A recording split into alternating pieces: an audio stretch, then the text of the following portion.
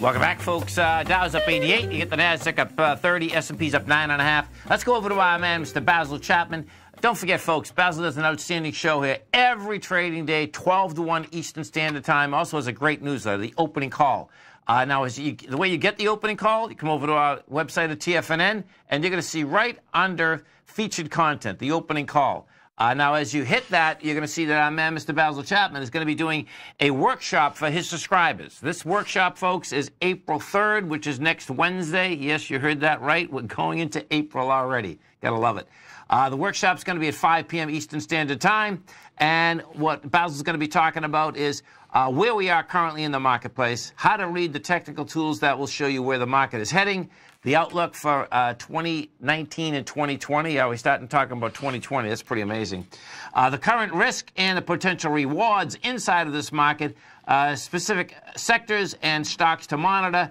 The workshop is going to be archived for all subscribers. Now, it's really easy to be a subscriber to Basil's newsletter, folks. As you come here to enter featured content, you're just going to hit the opening call. You hit subscribe, and you'll get 1 month for $128. 6 months for $595, which is $173 savings, or a year for $995, which is a $541 savings. Now, they all come with a 30-day money-back guarantee. So you can go over there, you can check it out, whatever one you like, and then you're also going to get a great workshop on next Wednesday, April 3rd, which is hard to comprehend. Basil Chapman, what's going on, man?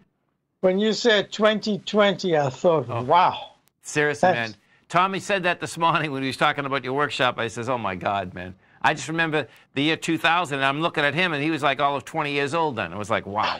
Yeah. Time flies. Isn't it, man? So this is going to be very interesting. If you're looking at the chart on the left, this is the daily chart. It seems so far we've been making a lower highs. We've made one lower low. We went from the 26,241 high of February the 25th. Went straight down to the 25,252 level in the Dow, ran up, and this is a big percentage. It did go from 25,200s to the 26,100s very quickly, but then it gave it back. And you can see there's this great trend line. I love to use very simple tools whenever I can. And this is a very simple tool. I just took it from the low that was made back on 8th of February of this year. It's at 24,883. There's a rising trend line to the low that was made on the 11th at 25,252. And 25,501 was the low that was hit yesterday. So that's the trend line. It's also the 50-day moving average.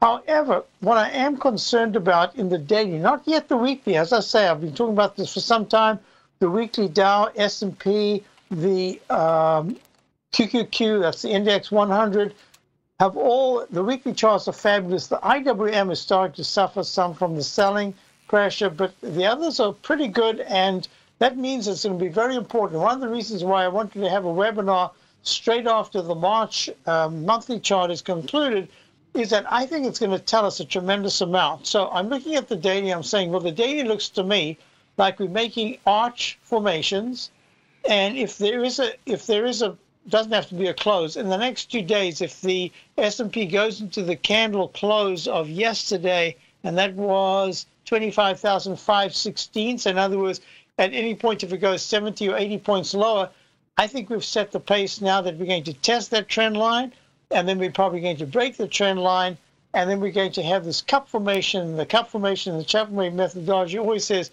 watch out for that left side low. That's going to be key. That'll be 25,252. So I'm going step by step. Why? Look, with all this effort, the MACD, the moving average convergence divergence, that's this technical tool right here in the middle between the price and this moving average here. It's very weak. And the stochastics now only at 47%. I love when it's over 80%, especially 90%.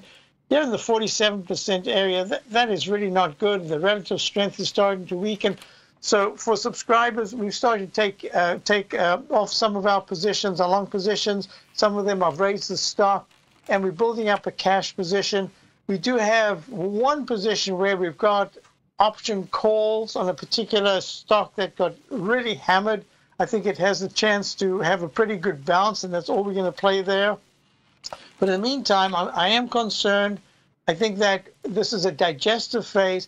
Now, at this particular point, because the SMHs, the semiconductors, and this is going to be a very big test of fundamentals as applied to technicals.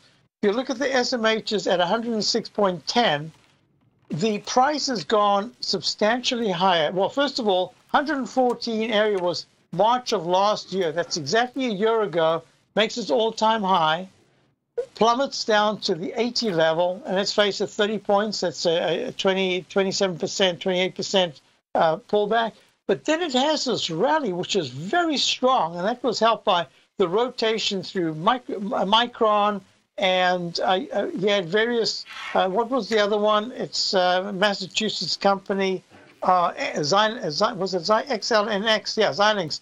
They had a fabulous rally, and each one of these helped the SMHs go higher. But I'm hearing from all sources that, and I showed a chart the other day. In fact, I think I discussed it with you when we were last on, and I said to you, there's this chart that I've been looking at which shows that the shipping of the semiconductors is way down going into the early part of this year. This is not absolutely current, but it is up until the beginning of this year. Look at that chart, the yellow one.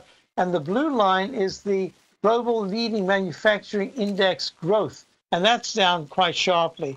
And here you are, you could invert this, and that's what you've got for the semiconductor ETF, the SMH. Something doesn't, it just doesn't work out that way, because you have to regress to the mean. Either the semiconductors are going to have fantastic orders over the coming 6 weeks to 3 months, and you just haven't seen it yet, but it's there, and the price is telling us that it's there. But I'm hearing that they're shutting down some of the fabrication centers. They are laying off people. That doesn't make sense. So I think that the semiconductors are somewhat vulnerable, and I'm going to be watching that. To me, that's a bit of a benchmark. So at the workshop on a week from tomorrow, Wednesday at 5 p.m., April the 3rd, I'm going to be talking about the divergences, how, for my subscribers, we are trying to handle this, what we're doing, why we are starting short positions, what I'm looking at, how severe it could be. We'll know a lot more when the candle closes on the monthly charts coming up this week, at the end of this week on Friday. That's the end of the month. And I think it's going to be a really interesting webinar, because we've already started to look at positions that we want to take on any big pullback. We have some positions that we are holding that have done very nicely, and we've lightened up. We're taking off anything that looks somewhat vulnerable.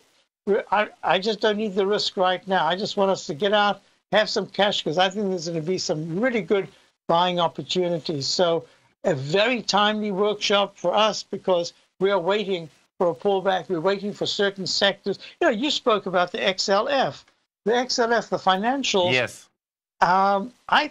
Until we can really get, maybe I'm wrong, but I really think for the next phase of the bull phase, I think we need the financials.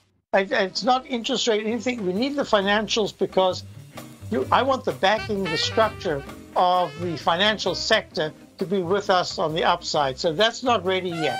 So the timing is going to be very important. And folks, the way you get into this workshop, just come over to our website at TFNN. You're going to see right under featured content, Mr. Basil Chapman, the opening call. You hit that subscribe button, you are off to the races. Basil, you have a great one, safe one. Look forward to the program tomorrow. Thank you very much, Don. You too. Thank you. Stay right there, folks. Come right